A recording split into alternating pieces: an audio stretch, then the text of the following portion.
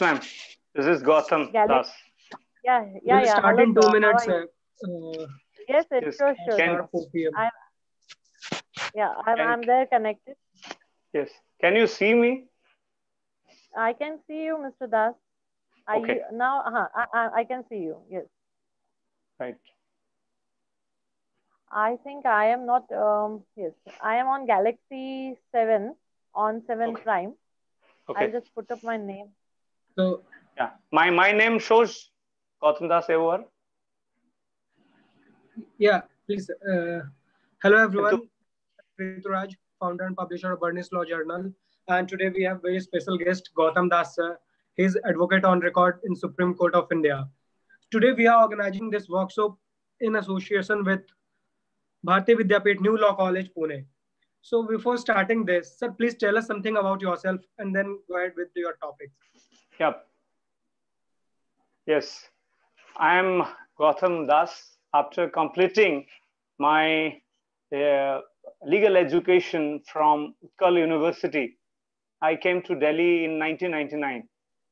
And after 5 years of my practice as a junior advocate with Mr. M.T. Siddiqui, who is from Kerala in No More, and then I joined an international course in international law and diplomacy from ISIL, International Society for International Law. And having passed out in 2008, I started my law career, as a practicing lawyer in Supreme Court and various low court and high courts of India.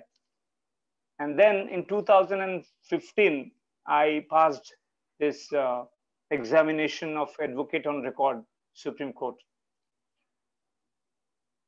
Now, till now, having spent almost 18 to 90 years as active practice in the field of law, I'm here in your portal, sharing my experiences in the trial of criminal trial, and also specifically that we are facing the digitized world that we are in today, and specifically the challenges and advantages of virtual courts.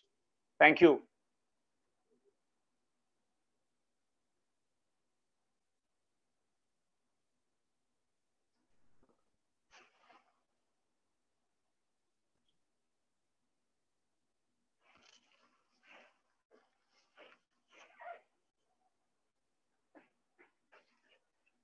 I thank you, Varnish Law Journal, in association with Bharati Vidyapit, New Law College, Pune, for giving me this opportunity to share my views on the subjects, that is criminal trial, the advantages and challenges in the system of virtual courts.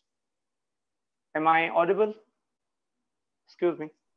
Yes, sir, you are audible. Yes, yes. Now, I understand that those who are going to hear me and watch me live on this, they are the Generation Y people, the students. They are the upcoming lawyers of our generations. I understand that telling those lawyers, those students, law students who comes to the college with a laptop, with gadgets, with applications, all new advanced technology regarding virtual courts and new age technology would be too much for a person like me who is kind of challenged in the new digitalized world. As you all understand, that digital world is not happen in these times of COVID.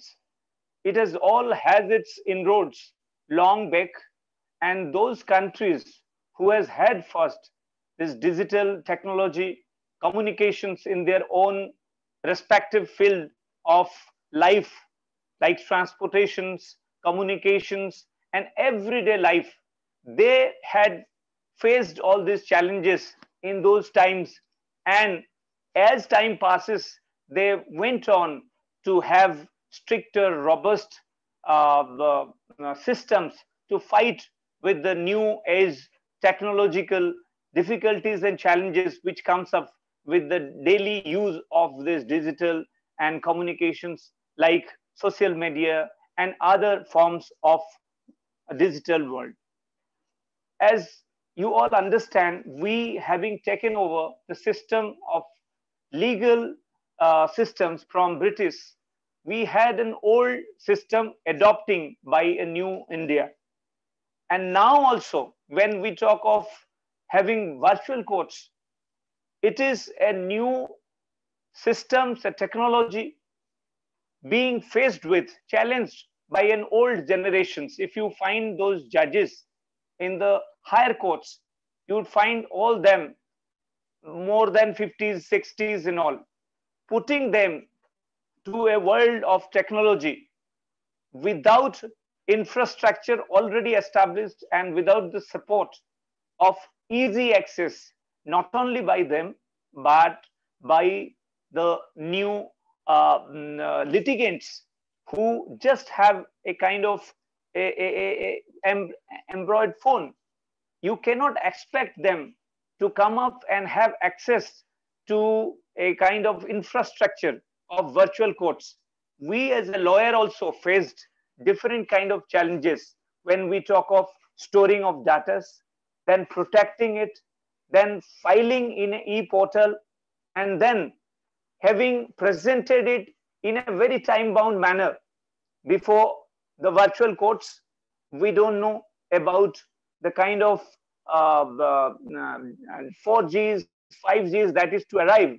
But at this point in time, just 10 days back, I had a matter before Chief Justice of India, and having fought the case for 2 to 3 minutes, when the court was not interested to allow me the matters and about to dismiss the matter, I said, my lord, I would like to withdraw it. And unfortunately, the sound started resounding and the Chief Justice couldn't hear me, and it got dismissed without incorporations of very important rights of mine of withdrawing the petitions to file before the appropriate forum. So the kind of challenges that we have today, it is not the internal part of the systems. The internal part, I say by mean that you store it, you file it through an internal portal, and then different kind of security systems for the records, the digital records. The challenges would be in the kind of external. When people comes to a court, they always expect a court to have discretions and reasoning.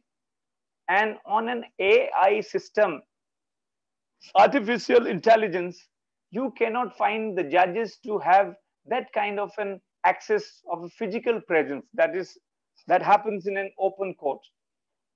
And in case of external part of it, that is all right when it comes to appearances and all. My suggestions in a kind of a situations, I think we, because of this present COVID situations, we are a bit, kind of haste in finding it in a situations that whether this virtual court would be a regular affairs. I feel the kind of developments that we have had in post 2000, that is when the IT Act comes and it virtually transformed the kind of applications of at least the basic, if I'm talking of the criminal trial, the trial sections of the substantial law as well as the procedural law, that is the Indian Penal Code, Criminal Procedure Code and Evidence Act. The major thrust that IT revolution has on the trial of the matters are on the Evidence Act.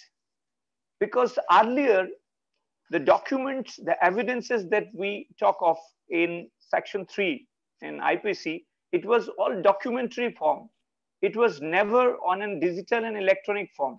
And from this day onwards, from 2000 onwards, these incorporations of various digitalized evidence comes into being, and Supreme Court and High Court being the courts of records and having shown the path to the legislature, as well as those part of the situations where you have a lacuna in implementation of newest technology, they have brought in by various milestone judgments uh, regarding how the electronic form of evidence to be incorporated in the practice of and the implementation of system of law, dispensation of justice.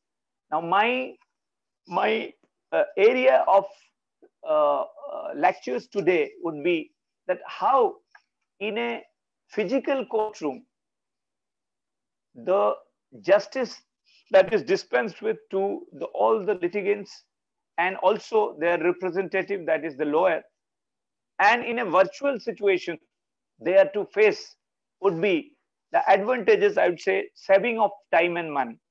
That would be the immediate advantage.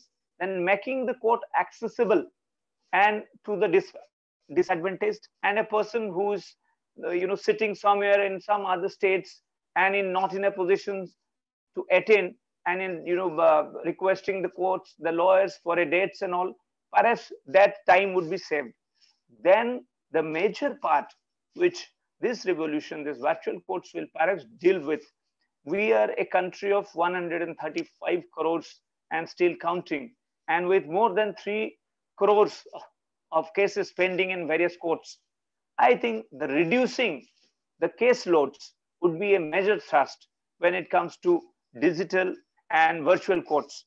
There should be some start with civil company and other matters where at least evidence involved are documentary in nature, and more complex and more expensive matter should also be taken by the virtual courts, but not those matters where criminal issues are involved. There are offenses where the judges needs to see the witnesses while being cross examinations. In 159 of Evidence Act, it says that the witness has to refresh his minds. And now if you allow the witness to sit in his office or rooms or his house, he will have all sorts of material in front of him to assist, to get assistance from that. So the very purpose of refreshing of his minds will not be there. And also the reasoning and discretions which the court apply immediately with seeing on an open court, that will also be lacking.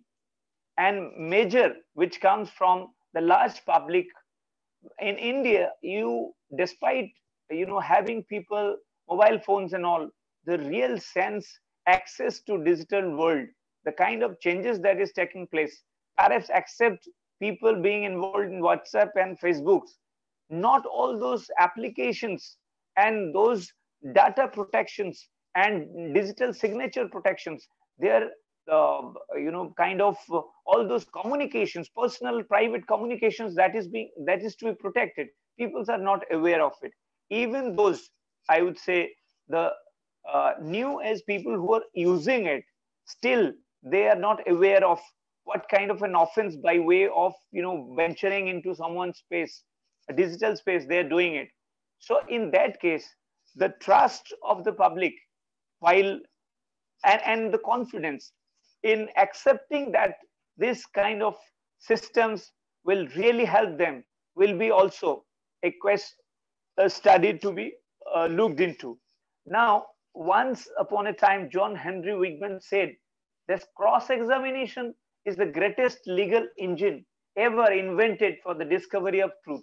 Now see, the inability of the lawyers, and if I'm addressing all the students there, then I would say you would actually, if you would come out to practice on a virtual course, you would really miss that art of cross-examinations in an open court situations. So now also there will be situations where in a case of rape or sexual offenses, you would find the complainant has been given a protections under 164 of CRPC to get their statement recorded before a magistrate. So now that also will be hit when it comes to specifically criminal trial. So my understanding of this situations is that let us be not so hasty in over ambitiously taking up this issue of virtual courts and getting either disheartened or excited about whether it will go on or whether it will have any effect on all. Yes, as a lawyer, perhaps the first part of the internal part of the implementation of digital life is always good, because we used to have a lot of difficulty in hard copies and all, which on being soft copies and being transformed into e-filing on many other matters has saved a lot of papers, and also has saved a lot of manpowers, also the time of traveling to various places to obtain those documents and all.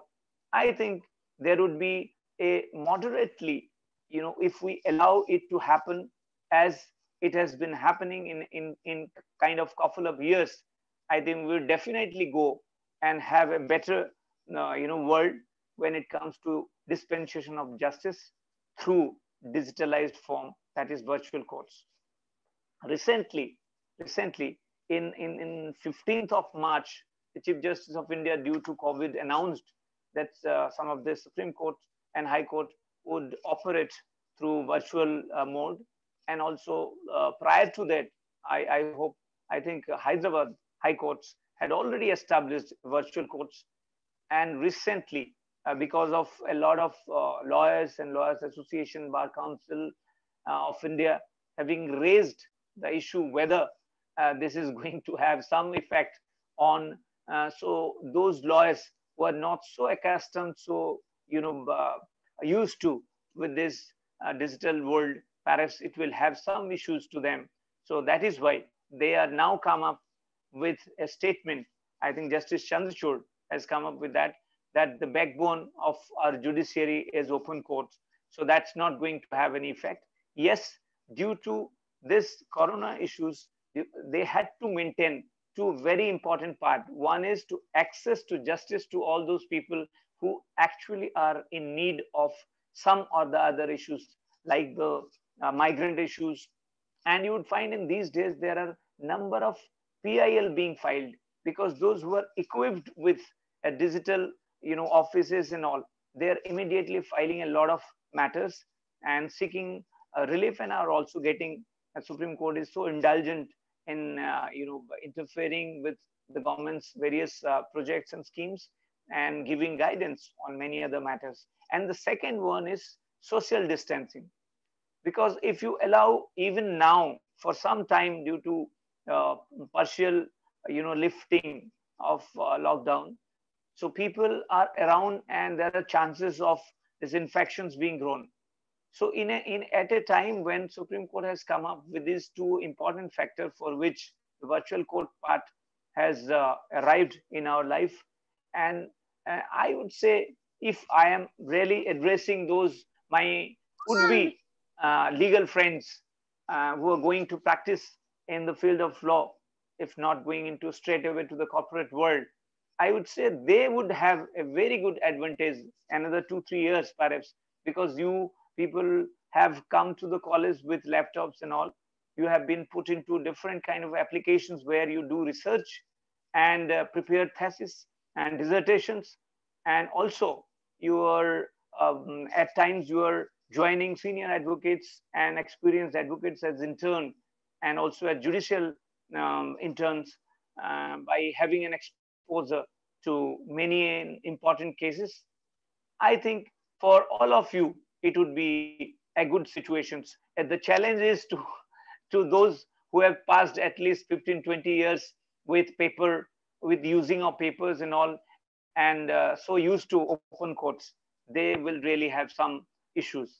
However, I hope that all of you should always, it's always said, I had one quote that whenever we have some challenges in the world, where there is a will, there is a way. A need or problem encourages creative efforts to meet the need or solve the problem. I would I would say all of you to come up with new as technology. There are securities issues, data theft issues. So all of you as the legal experts in the coming years, you should come up with some suggestions, because you are the generations who have started with this digital world. So perhaps all of you, if starts finding some or the other ways, we all will save a lot of times and money, and the infrastructural issues of the people, and the access to justice would be too easy for those who are challenged till now to have that. Thank you. Any questions, Ritu?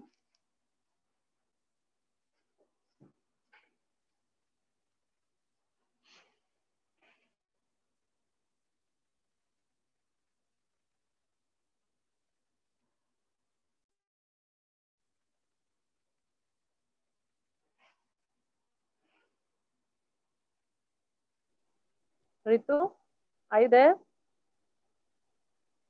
Rituraj? Rituraj, are you there? Anybody can ask, ma'am, if any question. Okay, so I, on behalf of My everyone, video actually is gone. Yeah, hello. Can you hear me? Yes, I can hear. Till the time the students are coming up with the questions, my basic question to you, sir, would be how best can you just put forward the role of advocates in coming years towards this virtual courts? I hope that, yes, I understand, ma'am.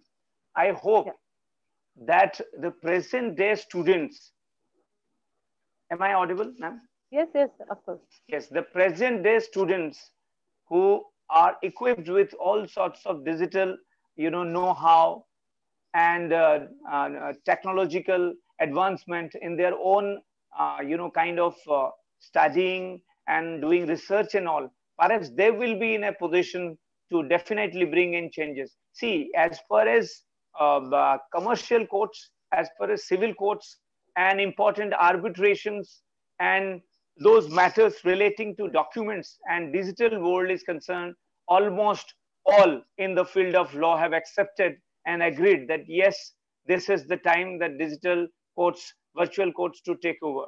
But when it comes to the areas of criminal trial, perhaps there are challenges, and rightly so. The people who are actively participating in criminal trial, those lawyers, they have raised the concerns. I think that concern will be addressed.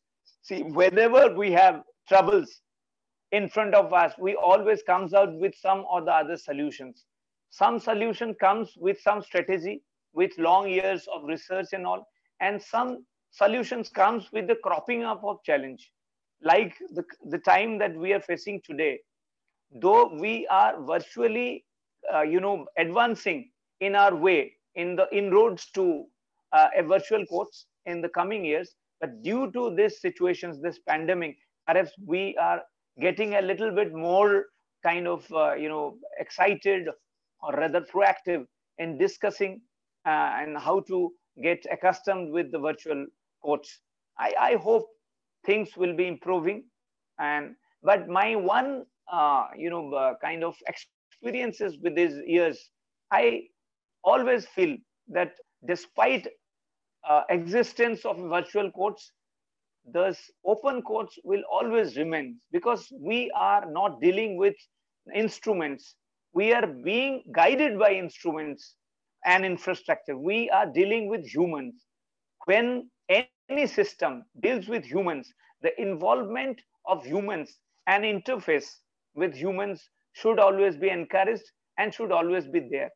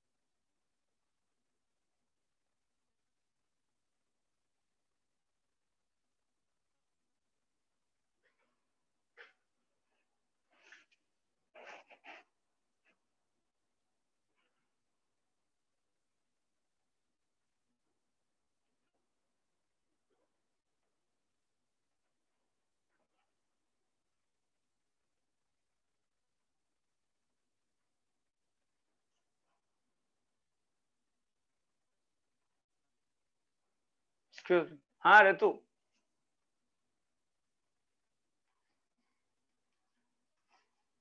Any question from any viewers, from students?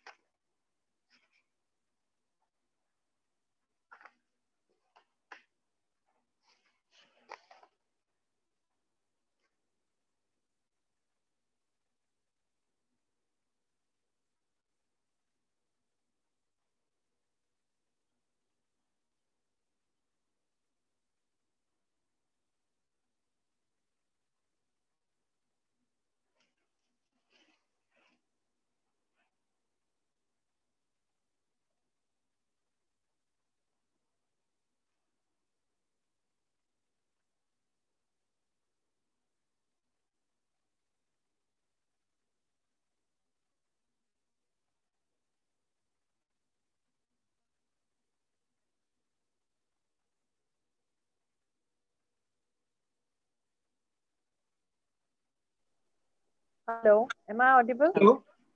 Hello. Yes. Hello, Yes. ma'am. Yeah, Ritu. Yes, yes. Anyone have any question? Yeah, there is a question from Ketika. Virtual courts are need of modern times, but how will senior generation lawyer with them? Cope up with them? Yes. If this question is to me, Yes. yes, I would say, Kritika, thank you for having asked these questions. I think I have to start with a different angle. When we have our grandparents at home, and when children are so accustomed to the games and all in the mobiles, and the children wants their father who's in America to talk to their grandparents, I think it is the children who actually switched on the the videos and all to their grandparents to talk to their father. So it is always those interns, those associates of older generations like you people who now would be finding this in the offices where you join.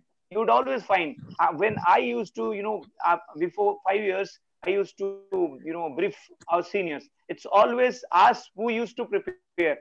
Seniors are there to present the case. I think your time has come when you would pass out from your colleges. I think it is you who will prepare all this digital research you would find in seniors' libraries. Nobody goes to their libraries today.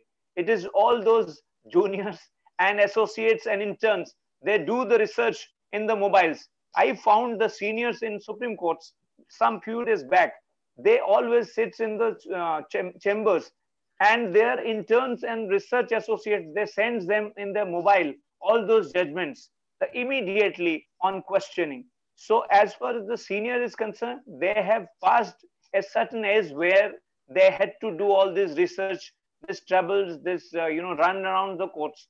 Now they are being associated, helped, and supported by a very young generation who are completely equipped with this legal gadgets and everything's at their fingertips.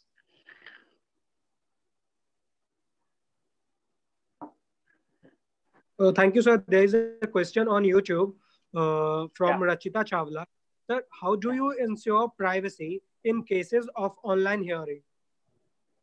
In cases, yes, that was there. That issue has come up. The law commission has also been given a lot of suggestions.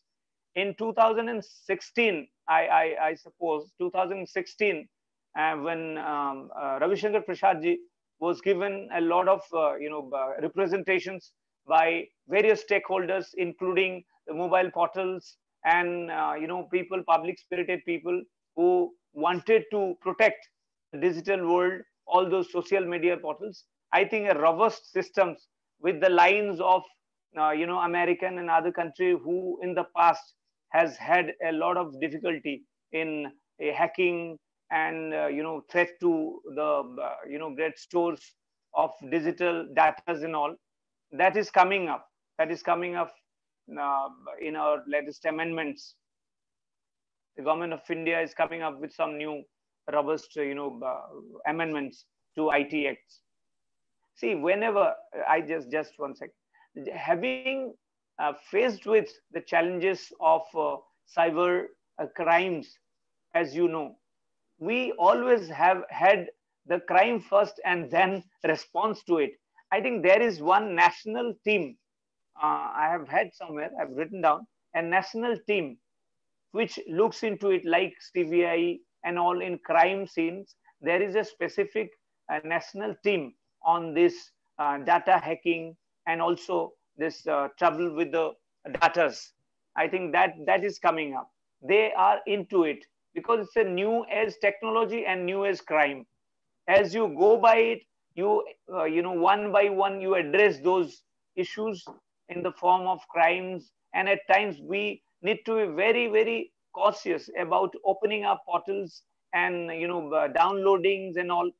That issues will remain for some time till. See, every day you find we have a mobile phones some 3 months back, and you find a second generations, third generation, fourth generations changes into it. Every now and then there are changes because the mobile industry, they also want, the technological companies, they also want to protect the interest of the public who purchases their instruments and digital gadgets and all. So that will always remain, and will continue to fight it as it cropped up. Okay, so there is a question from Ansuman Singh. What are the challenges you are facing while dealing with the client in this lockdown period? Dealing with the clients. Yeah. See, as far as I take it myself is concerned, I think it's a little bit better in comparisons to my other friends, because I have, with this period of time, I have traveled from low court to high court and Supreme Court. So when you settles in Supreme Court, perhaps you find some or the other case all over the India. You have developed some kind of a clientele in the form of low court lawyers, because the advocate and record, they are being briefed by high courts and low court lawyers. So there are issues, challenges for other friends of mine. I still have no issues because I have at least had some 15 to 20 matters, uh, 3 in Supreme Court, 2 in Chandigarh, Punjab and Chandigarh High Court, some in district courts, Gurgaons and Delhi's also. But yes, there are challenges when it comes to connecting with the clients, because they are all locked down. Despite having problems in the past, facing currently, and also major problems which comes during this is those people who had loans from the banks, companies and individuals. They are facing tremendous difficult times. Yes, as far as me is concerned, it's all right, but I feel that majority of lawyers, they have a difficulty in these challenging times. Okay, thank you, sir. There is a question on YouTube. Will artificial intelligence replace the legal field? I have already, in answer to ma'am, I Yeah. said that artificial intelligence will always help in the infrastructure where justice dispensation is there. It is always a kind of an instrument as systems which saves the time, which saves the money, which saves the kind of data in the form of hard copies and all. But when it comes to open court hearing, it is straight away with human to human interface. I think that is where AI is not going to help. It is always an open court hearing that's going to help, because people's trust, people's confidence in justice dispensation comes only when people meets the lawyer, people meets the judges, kind of in a physical atmosphere, not through a system generated or instrument generated atmosphere.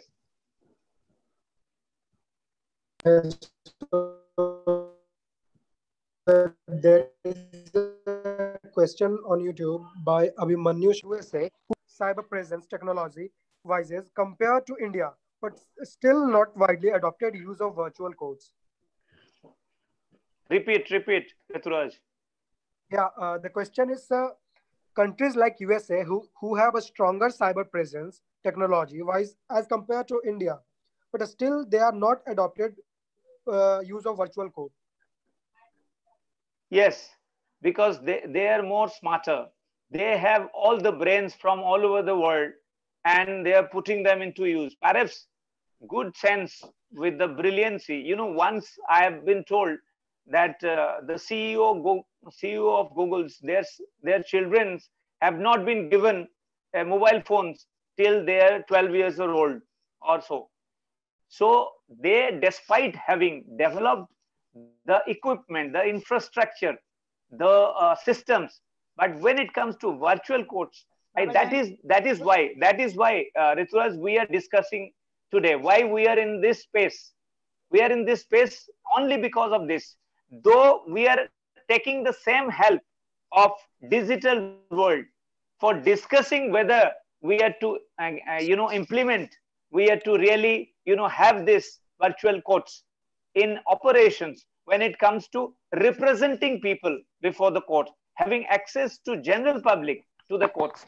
We are taking the help of same digital world. So USA, perhaps because of that, having got all those know-how, but still USA, you would find much of the cases in relations to data theft, in relation to digital signatures, impersonations. So having said that, I would say that India is yet to come up with digital transformations.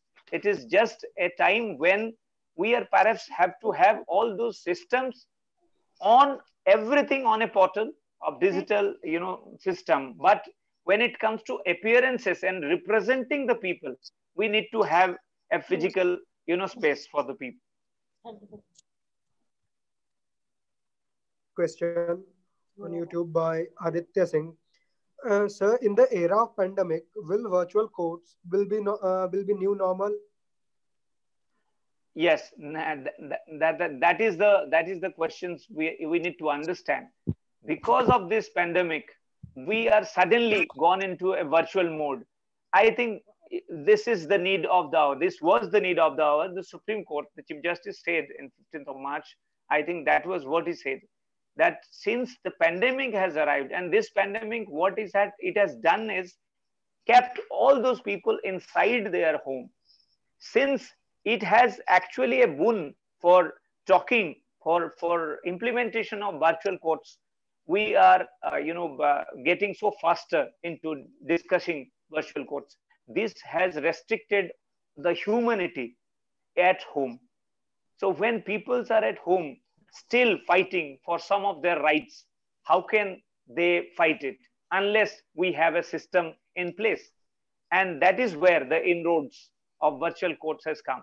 I think this is a timely one, but looking at, if we see by December, if we see that the normalcy in COVID situations comes, I think the normalcy in virtual courts will also come. The kind of virtual courts, the discussions and the operations we find today, perhaps that will not be there. If there is any question, please ask the question. Please be louder. Kritesh Das, please be louder.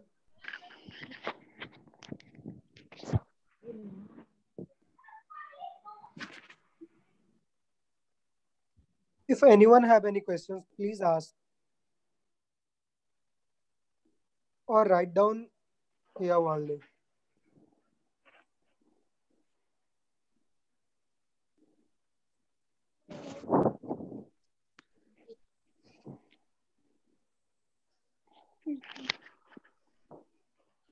There is no more questions, so I would like to invite Jwala ma'am for vote of thanks. Hello, am I audible? Yes, ma'am.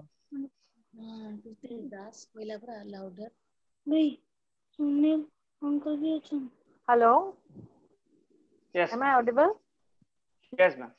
We can Yeah. hear you. So, thank you so much, sir. It was really nice insight into this new topic. Actually, virtual courts are really new concerns today. So, good evening, all my dear students and all the dignitaries. On behalf of Bharati Vidyapeeth, Jain University, New Law College, Pune, I express my gratitude towards Mr. Gautam Das, advocate on record, Supreme Court of India, for accepting our invite for this webinar in collaboration with Burnish Law Journal. Sir, we are grateful to you for inviting us on this crucial topic today, that is the virtual courts, and answering all the questions and queries of all students. And of course, I believe that students tomorrow and the young generations tomorrow, young advocates, they focus on converting the traditional criminal trial system into e-criminal trial system in the coming year. I express my gratitude towards the founder of Burnish Law Journal and my students for patience hearing. Thank you, everyone. Thank you all. Stay safe, stay healthy. May I just have my concluding remarks, Rituraj? Please, sir. Sure, sir. Thank you very much, Burnish Law Journal and its team members, especially the moderator Rituraj and ma'am. And thank you all the students of Bharati Vidyapeeth, New Law College, Pune. I just can say that there are challenges created by permeation of society, by the technology, but also greater opportunity. Unexpected technological issues can crop up, but we will all stand like in every time humanity faced with some challenges, they comes out with some solution with flying colors. I think we would win, and not only in the COVID situations, but any kind of technological or otherwise any issues that comes, we all will definitely come up with flying colors. Thank you very much. Thank you very much for giving me this opportunity and this digital space to share my views. And thank you very much. Thank you, sir, for sharing your times with us. Thank you, Bharati Vidyapeeth students, teacher, principal ma'am, everyone for joining us. Thank you so much, sir. Thank you, everyone.